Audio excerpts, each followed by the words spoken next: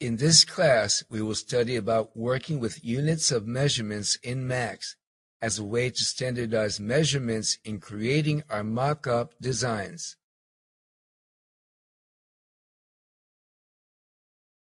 In all designs, whether they be architectural or engineering, it's necessary to keep the scale proportional in Max.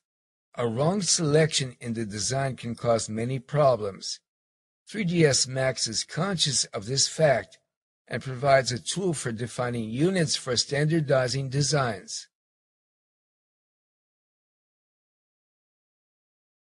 So let's introduce Unit Setup. It is located on the Customize menu. Look at its definitions.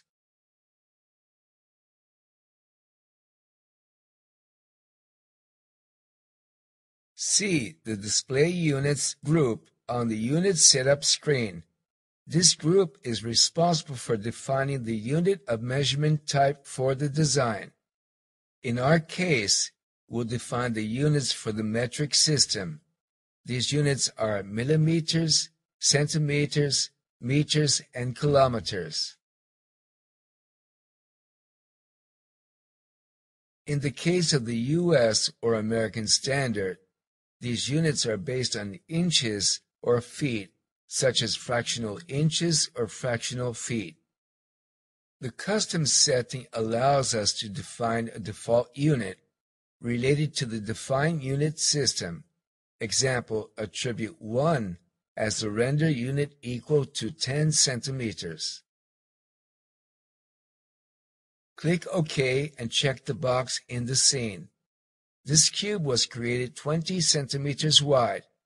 We can see the sides of the cube measure 2 render units.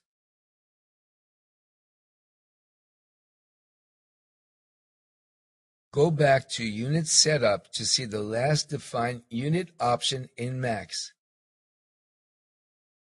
This is generic units, which is the default system for the software. This unit equals 1 inch. It can be applied to modeling organic shapes. But in scenes which require real measurements, such as lighting calculations for rendering or dynamic objects, this unit can cause a negative effect on the final display quality. Throughout the entire design in this course, we will apply the metric system. So in the measurement listing box, select meters.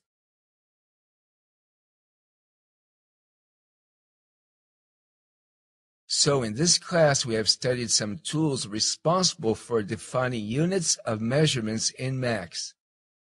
From now on, we will configure our designs more faithfully related to real objects.